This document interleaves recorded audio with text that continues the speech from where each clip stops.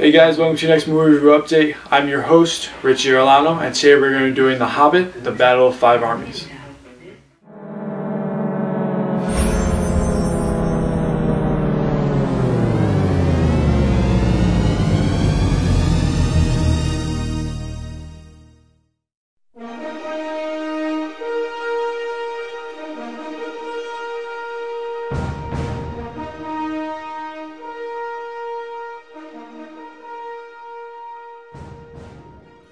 Time is upon us when all must choose which side we are on. We cannot win this fight. I will not hide. While others fight our battles for us! They are my friends. Will you follow me one last time? The Hobbit, The Battle of the Five Armies, December 17th. So The Hobbit came out on December 17th, on a Wednesday instead of a Friday, which is a little different. Usually movies you can open up Friday night, or if you can early access on Thursday. It's directed by Peter Jackson. Huge cast. Some of the main cast members, we have Ian McKellen, who played Gandalf. We have Orlando Bloom, who's playing Legolas. We have one of my favorite characters of the Dwarves. We have Aidan Turner, who's playing Kili. We also have Martin Freeman, who did Bilbo Baggins, and of course we had Richard Armitage, who played Thorin. Now, the movie itself had a great impact. It was no Return of the King, of course, but The Hobbit, the ending of the series, definitely left you with a sense of sadness that it was over, it's done. The battles were more individualized instead of having a massive battle like in The Return of the King or The Two Towers, but that wasn't a bad thing. When Thorin played against or battled against the orc, that was a never-ending battle since the first movie. It was epic. The ending was great. There was more main character deaths than, of course, in the last series. I won't tell you who, you'll find out in the movie if you go see it, but it had a good sense of impact. It left me feeling wanting more. But of course, I knew a sense of satisfaction seeing the series was over. So if I had to recommend anything on this movie, I'd say definitely go see it in theaters. Go see it in IMAX 3D. Go see it in the big movie screen. It was literally lifelike. If I had to give this movie a score, I'm going to give it a 9 out of 10. Reason being, it was a good ending to a series. Peter Jackson did a phenomenal job, again, with the scenery, the characters, the action, the whole movie itself, the way to end it, and the way it brought itself to an end that opened up to an even bigger series, to lead into Lord of the Rings. The way you completed it was definitely a way you can pick up the Lord of the Rings DVDs and watch it again.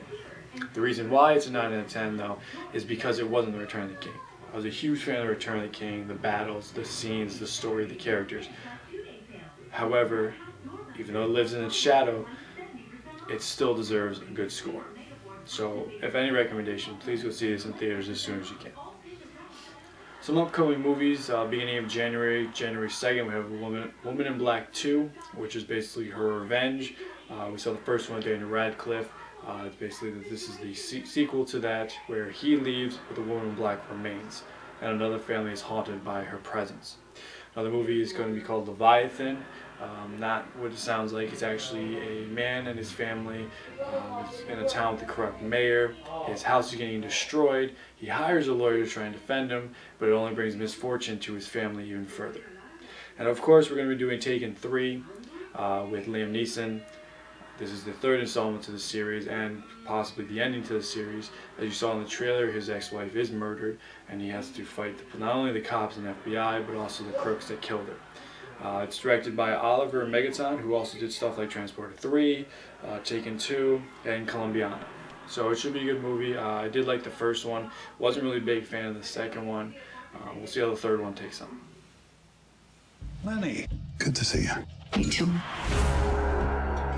Lenny? Sir, back away! I didn't do this.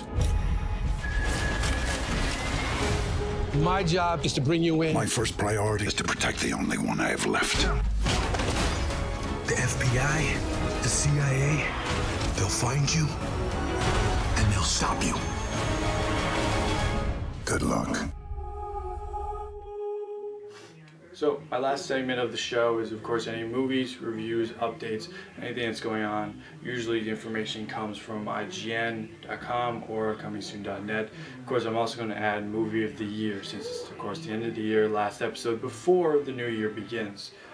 One of the hot topics is, of course, the interview was taken down to not be shown. Sony removed it from theaters because of the cyber attacks from North Korea to the Sony entertainment production company. Obama did state that it was probably not a good idea to take it down, showing that terrorists have won. Sony also said that they thought it was a great idea to take it down due to cause no more injuries so that no one can get hurt. My opinion, I think the movie should still go on, maybe not on December 25th, but on another date. Other news, Marvel wants to reintroduce Spider-Man as a new view and not use the characters they used in the past. There was also negotiations to have Spider-Man show up in Captain America 3 Civil War, but of course negotiations did break down and didn't happen. Another trailer came out. It's called Get Hard with Will Ferrell and Kevin Hart. I did see it today. The first trailer has come out. I'll put it at the end of the show. Looks alright. Really no laughs in the trailer. Maybe it'd get better over time, but it might be one of those comedy movies that doesn't make it, of course. So those are your news, rumors, and updates that I've received so far. Now on to the more important topic, movie of the year. Now, I've done several movies over the year. Some in the high numbers, some in the low numbers, really low numbers. So if I had to choose a movie, it was a hard decision. Most of you probably would think that since I gave Guardians of the Galaxy a 10 out of 10, that would be my choice. Well, you'd be wrong. Although the movie did get a 10 out of 10, although it was an amazing movie Marvel made and it made a lot of money, it wasn't just the action that got me. It was a movie that set me back a little bit, that gave me a fulfilling feeling, it gave me an impact.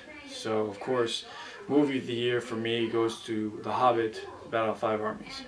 Reason being was that when you go see this movie and its epic awesomeness, it's going to leave you when you leave the theater with a sense of accomplishment, a completion to a series, sadness for the characters that you lose, sadness for the ending of the series, but also the relationship you grew over time with the characters, getting to know them, getting to know their story.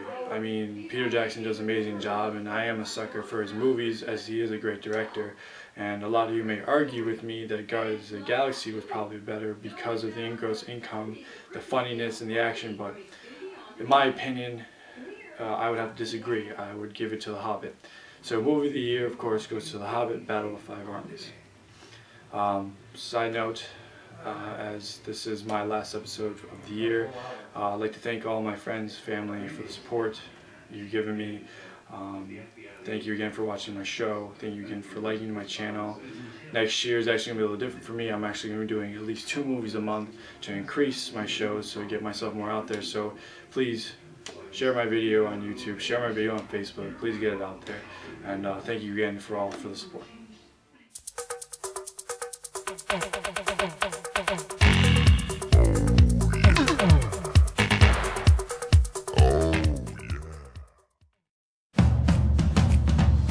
Mr. King's car. Man owns the building. At least we can get his car right. Oh, I have almost no cash. Just $9,000. I got your keys. Just so you know, I would have done the same thing if you were white. That's good to know. Money, money, money, money, money. I'm rolling in the money, money, money, money. Buenos dias, Cecilio. There's a water spot. You don't think people can see those? Damn it! Get the roof. James King. Yes? You're under arrest for fraud and embezzlement. I have faith that the justice system will exonerate me. I sentence you to 10 years in a maximum security prison. Did he say 10 years? My life is ruined. Because after 30 days, I'm going to prison. It's not as bad as I've heard, is it? Hell yeah, it's bad. Teach me how to survive in prison the way you did. Tell me how you know I went to prison. Given your low economic status. Wait, what? Your perceived lack of college education. Okay. Statistically, you definitely went to prison. I'll see you tomorrow, convict. Hello? You ready, white boy? Pepper pepper spray, bitch! Prison school is in session. I'm learning so much. This is exactly what I need. What reason did you give him to assume that you went to jail? I was being black. You're not exactly a thug, Darnell. All I gotta do is talk a little deeper. I'm gonna say goodnight. Bitch, don't walk away from me. What the hell did you just say to me? Stop! Yo. Stop! What is that? This is my prison readiness program. You master these skills, you will survive in prison. Let me see what your mad dog face look like. What is a mad dog? Your mad dog! Ah! What are you doing, James? Sad dogging you. You think that's a strategy that could work? Please don't sexually assault me. I'm already too sad. I go hard. Will he survive? Never deceased. This ain't no longer your house, man. In peace. I'm a killer. We in San Quentin now. You're in the wrong part of the yard, white boy. You lost this, eh? I'm very confused. Then go back where you belong. I don't know where I belong. I know where you belong. You belong with me. I don't want that. We do this, we do it hard. I can get hard. As your incarceration expert, this is my job to prepare you. We are about to simulate a prison riot. That was intense, right? Actually, I feel fine. Ow! What? You gotta roll, Mayo. Who's Mayo? It's my gang name. It's short for mayonnaise.